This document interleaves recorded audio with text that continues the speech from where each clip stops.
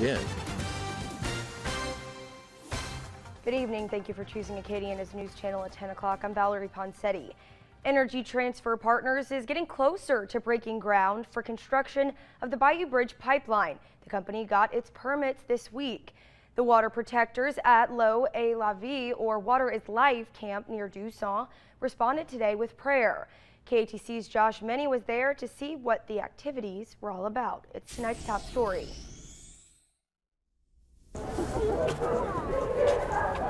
The Native American-led water protectors at L'eau Est La Vie camp are responding to the Bayou Bridge Pipeline's recent regulatory success by grounding themselves in their ongoing mission to protect what they believe is sacred. The First Nation people in this country have been struggling to protect these waters. We feel like that's always been our directive from our cultures, from our ancestors, all the way back for as far as time immortal, have told us that we are to protect the land, that we are to protect the waters of North America.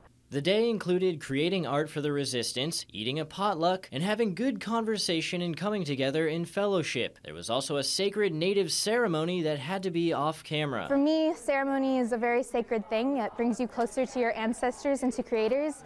And for me being here today, I'm acknowledging the tribes who this land actually belongs to. I'm acknowledging that this is their land, this is not even my land because I'm from a different tribe.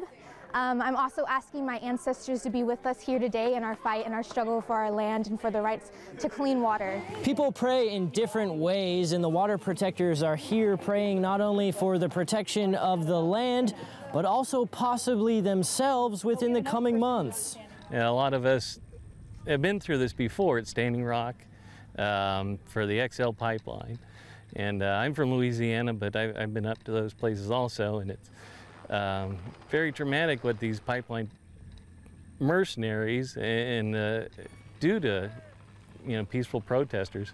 Organizers for Louisiana Bucket Brigade, a nonprofit that helps residents living near oil refineries and chemical plants to reduce pollution, says the water protectors will not resort to violence during their fight to halt the pipeline. We are here in a peaceful spirit.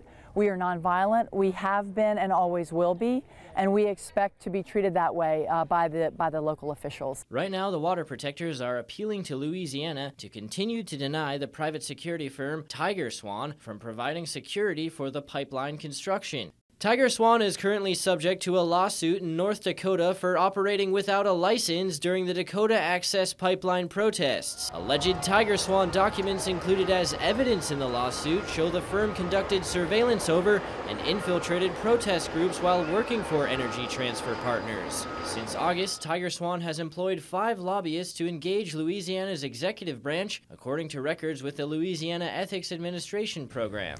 Just praying nobody gets hurt. Near Duson, Josh Meny, KATC TV3.